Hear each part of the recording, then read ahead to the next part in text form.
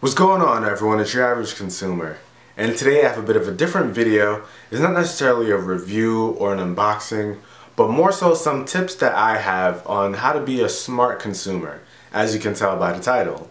So let's not waste any time, let's get right into it. Now, the first tip I have for you guys is to do your research. Doing your research is probably one of the most important aspects of being a smart consumer. And that's probably why some of you are already subscribed to a channel like mine or watch videos like it. You guys are watching to see reviews on products that you intend to purchase or you want to purchase, and you just want to make sure it's worth your money. So you guys already have a foot in the door, but I highly suggest if you're purchasing something, definitely do as much research as possible. Read reviews online from different users, watch reviews from people on YouTube like myself, all kinds of stuff. So just make sure you're really doing that part and you'll be well aware of what you're getting yourself into. Now, the next tip I have for you guys is think about how you're going to use that product daily.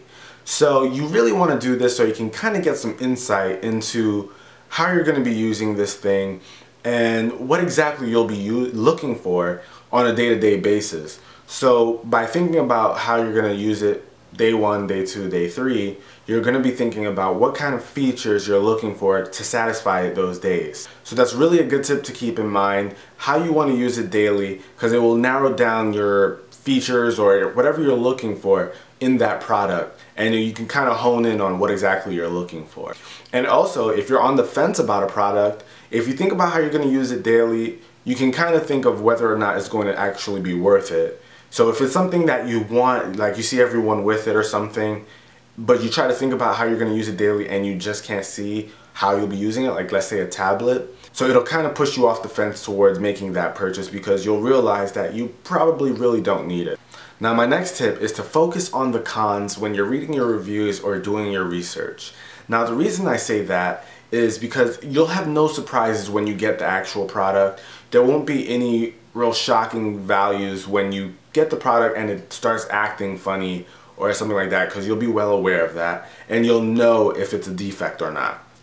Also, another thing about cons is if it's not necessarily a defect and it's just a bad aspect of the product in general, maybe it's too slim, maybe it's too thick, something like that, you can kind of see whether or not you're willing to deal with that. So definitely pay attention to the cons, because just because someone might think something is a con doesn't mean you'll find it to be a con. So if I think the iPad mini is too big, you might think that it's just the right size. So if that's the only bad aspect that I'm bringing up in a review, then that means that product will probably be really great for you, as there really aren't any negatives that you won't be able to deal with. Now, my next tip is a little harder to do, but with some really good thinking, you can probably figure it out. Knowing your reviewer and knowing what level of standards they have. If you're looking for a product and someone who's a professional says it's terrible, that doesn't necessarily mean it's going to be terrible for you. So you really want to find someone that you can relate to, or someone that has the same level of expectations as yourself. Now, if I were to be looking for a review on a microwave, I just want the microwave to make my food hot. If I'm reading a review by a chef who's really upset that the microwave won't heat up the food to 93 degrees Fahrenheit, I don't know, something. If I see that and then I just think about, whoa, that's a really bad review, it can't do that, I'm not gonna buy it, that'd be pretty foolish, because I don't necessarily need that exact temperature that a chef is looking for.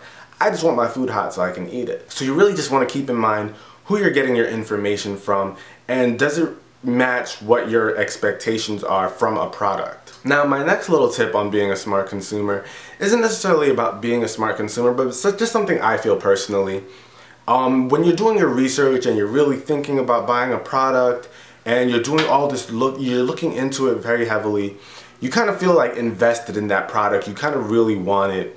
So I really suggest that if you're not able to afford that product just yet, save up for it. I really don't feel that you should settle for a lesser product if you don't really have your heart set on it. So I'm all for saving up your money and really getting that one product that you really want. Of course, you can settle for less and pay a little less than what you're looking for. But with that comes potential buyer's remorse. You don't want to regret that you bought that item instead of what you really wanted. You might find yourself always really looking at that product regardless of the new product that you got instead.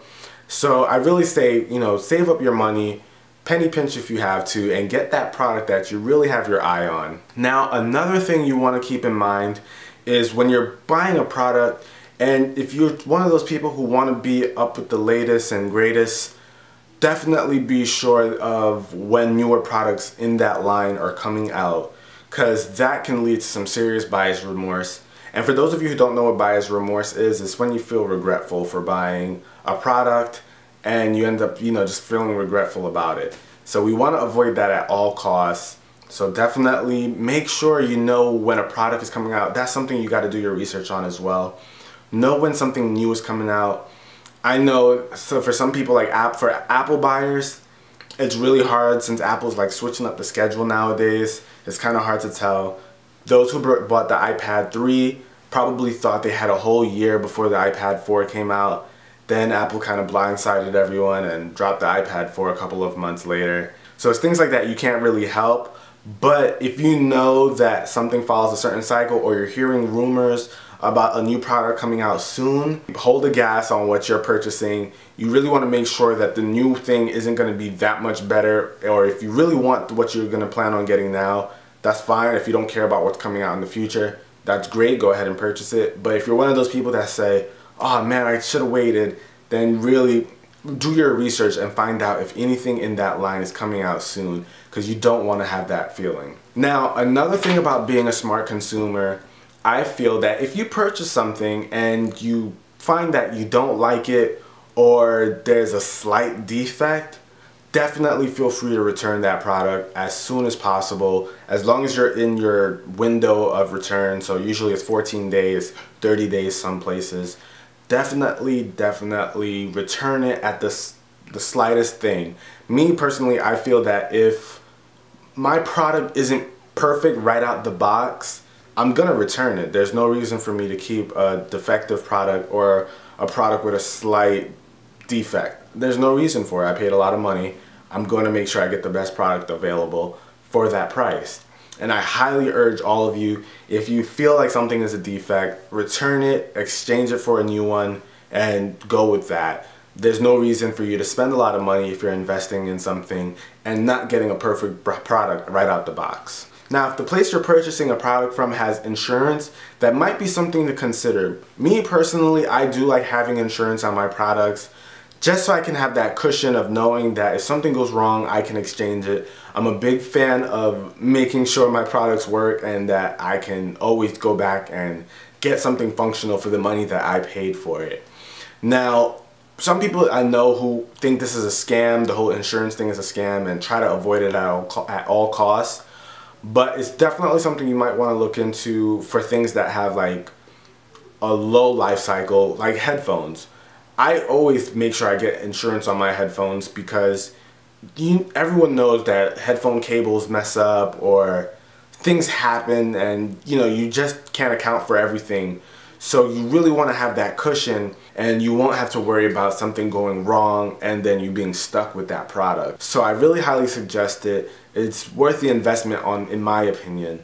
But it might not be for yours, and that's okay, but it's just one of my tips. And that pretty much wraps up my tips on how to be a smart consumer. I know it's a lot to swallow right there, but those are some good things to keep in mind when you're looking at a product and you're purchasing it, and what to do after you purchase it, things like that. Now, just because we're average consumers doesn't necessarily mean that we don't deserve the best of what we want. So I really hope that these tips help you out in making a purchasing decision and doing research to find the product that fits your needs and what to do with them afterwards. And alright guys, this is Your Average Consumer. Till the next video, peace.